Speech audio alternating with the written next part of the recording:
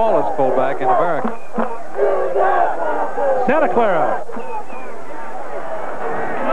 Gahey has carried 4 times for 27 yards so far.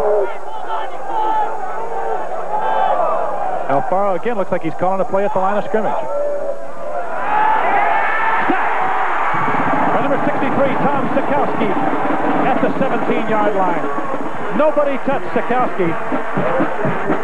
He came from his right linebacker position, and nobody came close. A 9-yard loss for number 10, Dave Alfaro. Sikowski, a 5'10", 190-pound senior out of Bakersfield. Would you like to see the blitz defined? Watch number 63, right linebacker Tom Sikowski. Quarterback doesn't see him. There's always a blind side to the quarterback. Alfaro did an excellent job for not fumbling the ball. Yep. That did happen to me a couple times. Alfaro throws the screen, complete to Gahey. Gahey is stopped with a sensational tackle by Charles McDaniel as he went through 3 blockers to make the stop after a gain of 3 yards.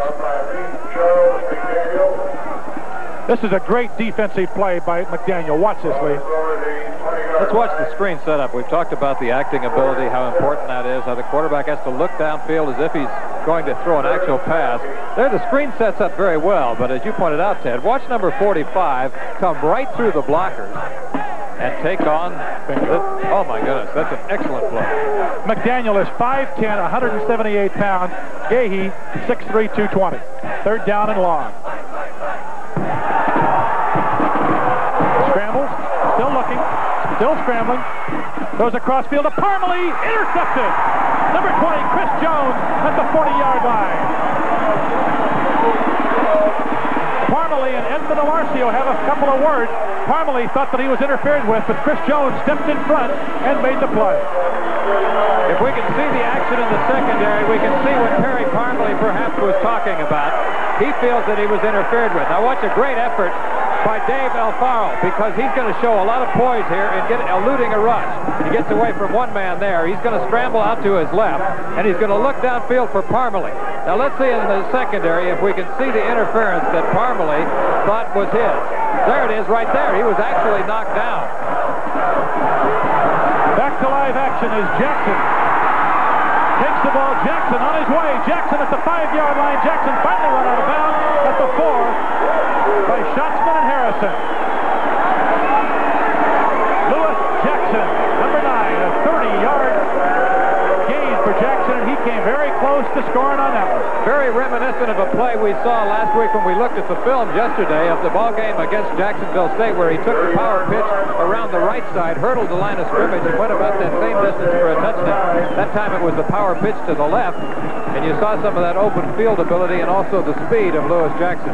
1st and goal from the 9-yard line as Jackson has now carried 13 times for 82 yards, and he's doing with a badly bruised shoulder.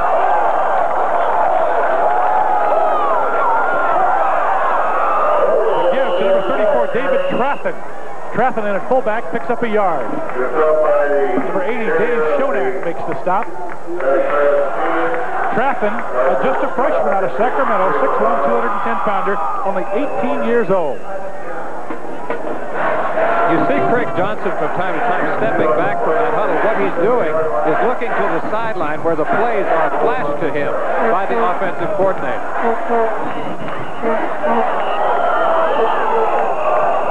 And the whistle's blowing all over. An official's timeout. Okay.